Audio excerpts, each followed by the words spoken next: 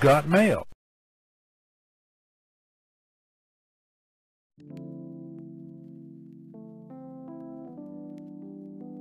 Today's daily mail call comes from the book of Psalms, chapter 4, from verses 1 through 8, entitled Safety in the Lord. Hear me when I call, O my God of righteousness. Thou hast enlarged me when I was in distress. Have mercy upon me, and hear my prayer. O ye sons of men, how long will ye turn my glory into shame? How long will ye love vanity, and seek after leasing, Selah? But know that the Lord hath set apart him that is godly for himself.